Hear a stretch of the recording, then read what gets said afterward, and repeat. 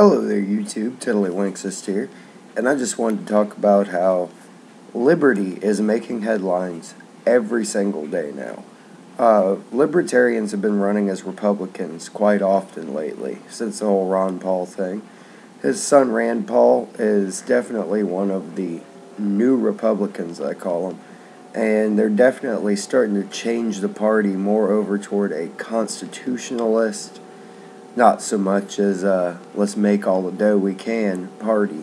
And in there is Ted Cruz, even Marco Rubio, all fighting for our rights up there in Washington. If you haven't seen Ted Cruz's little spat with Dianne Feinstein yet in the committee the other day, it was the most hilarious thing. If I can find it, I'll put a link in the description below. Actually, I found his reaction to what happened, and it has that in it, so I'll put that down in the description below. But let me know what you think about this new Republican Party that is becoming to unveil itself. It seems like it's definitely grasping on some good constitutional issues, the drone thing, the assault weapons ban, immigration. They got their roots everywhere, and they are sponsoring and co-sponsoring all kinds of bills right now. Marco Rubio has the immigration bill. Obviously Rand Paul has a bunch of Fourth and Fifth Amendment bills. Ted Cruz is getting deep into the gun control debate, and it's really good stuff.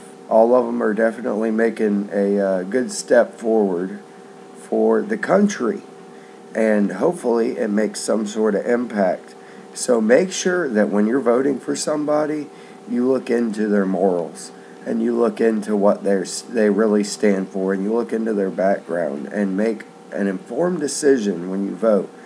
And definitely do write letters to your congressman and let them know that you appreciate them either fighting for you, or that you're going to definitely make sure that they never see the light of day, like I am with Senator Bill Nelson. I will put so much money and so much backing and so many videos into campaigning against him the next time he's up for election.